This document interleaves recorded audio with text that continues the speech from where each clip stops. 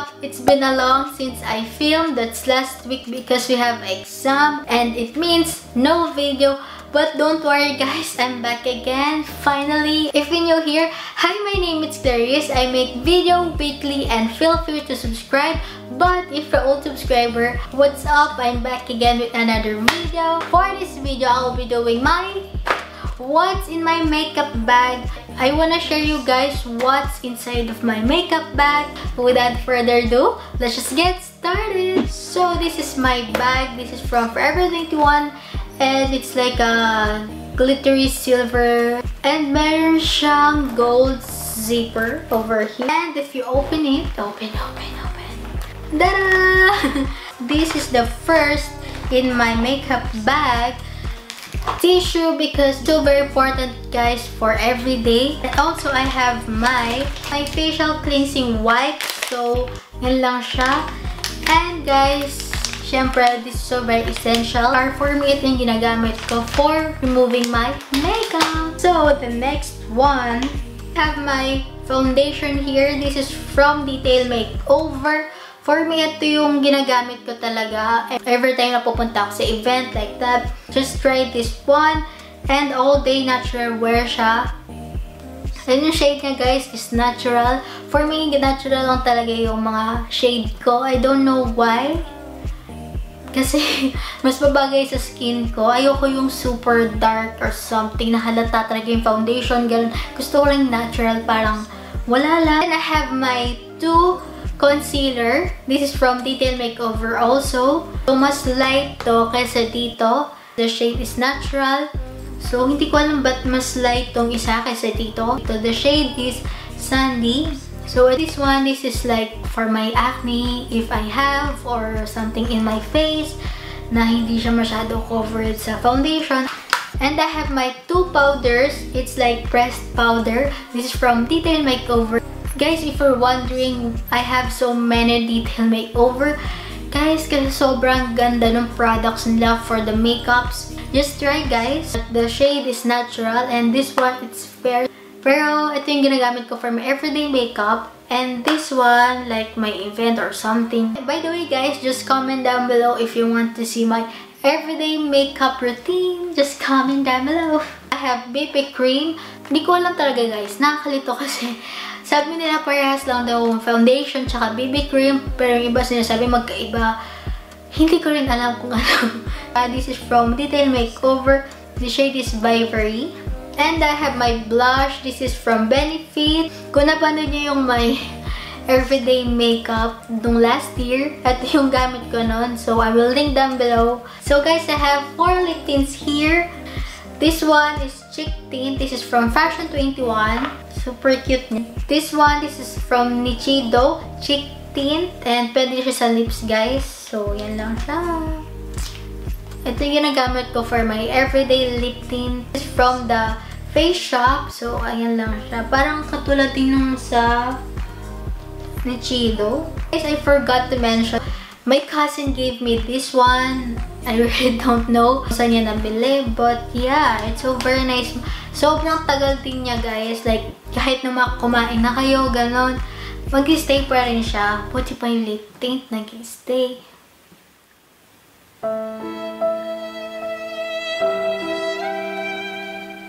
Okay, enough. Okay, that's enough. So, that's it. I have these two. Pero guys, medyo light tata tong isa. So, this one, medyo darker. Ito yung ginagamit ko for my cheek. And this one, for my lips. And I have my 3 brushes here. It's from Nichido. So, ito yung ginagamit ko for my foundation and BB cream. So, ginagamit ko to for my pressed powder. And this one, ginagamit ko siya para sa foundation. Dalawang ginagamit ko, pero for me, ito yung ginagamit ko kasi mabiblend nyo talaga siya na maayos. So, very comfortable guys to use this one. So, yeah. This is from Detail Makeover. So, ito yung ginagamit ko for my brows. So, yan lang. May mirror siya, tapos may maliit siyang brush. So, yan. So, I have also brow gel. This is from BYS in shade number 2. It's brown. And also have my brush for this one. It's from Detail Makeover. And guys, I have 2 lip balm. So this is from Tony Moly. So ito yung shade, it's tomato. Ito yung ginagamit ko for my everyday lip balm. And this is from Benefit in shade, I don't know what it is. No, it's tinted lip balm. May tint na siya, so pag naglagay kayo, kahit hindi na kayo mag-tint, it's okay kasi meron na siya. I have 2 lipsticks. This is from BLK. Guys, okay. Guys, if you don't know kung ano yung BLK, so kay Ann Curtis siya. And I love the shade of this one. So ito yung gamit ko ngayon. And it's so very nice. Ang ganda niya, it's like a nude color or like salmon color like that. And this one, this is like maroon brown. You can see it, guys. It's like maroon brown. And ito lagi talaga ginagamit ko. And this one for my like, kung magpipicture ako, gusto ko medyo parang vampira, ganon. Ito yung ginagamit ko. Pero ito talaga. I really love this one. Guys, by the way, I'm not a fan of lipsticks. I don't know why. Okay lang sa akin kahit lip tint lang, okay na yun. Pero hindi talaga ako fan ng lipsticks. But I have it. I have my curler here. This is from Nichido. Ang ganda niya gamitin, guys. Kasi curl nyo talaga yung lashes nyo. So, yeah.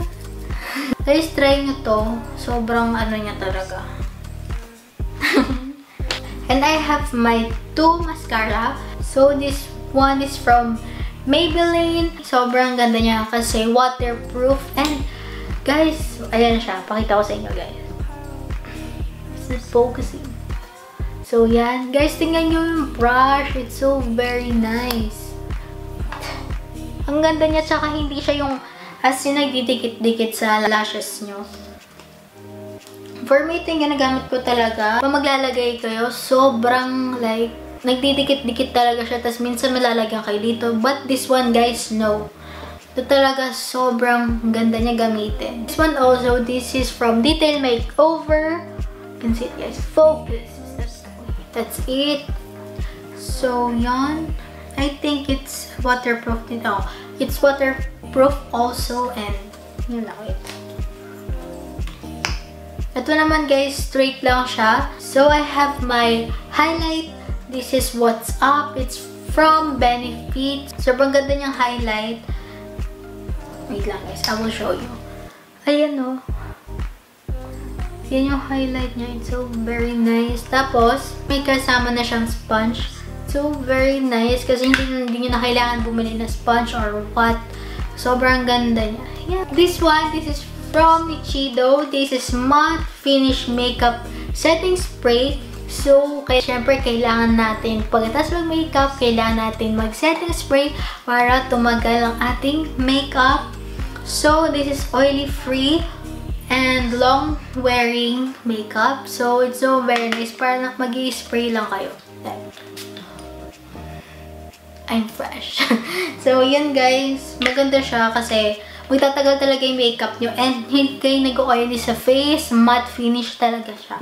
And the last one, headband. I know guys, syempre pag mag-makeup tayo, ayaw natin nalalagay yung hair natin ng makeup. Girls, take care of our hair because that's so very important to have this one, headband, or clip, or ponytail, or what. So guys, finally we're done. I hope you enjoyed this video. Thank you so much for watching. Give this video a like if you did. Don't forget to subscribe and click the bell button besides so you're notified whenever time I post. Comment down below guys for any suggestions for my next video. And I'll see you on my next video. Bye!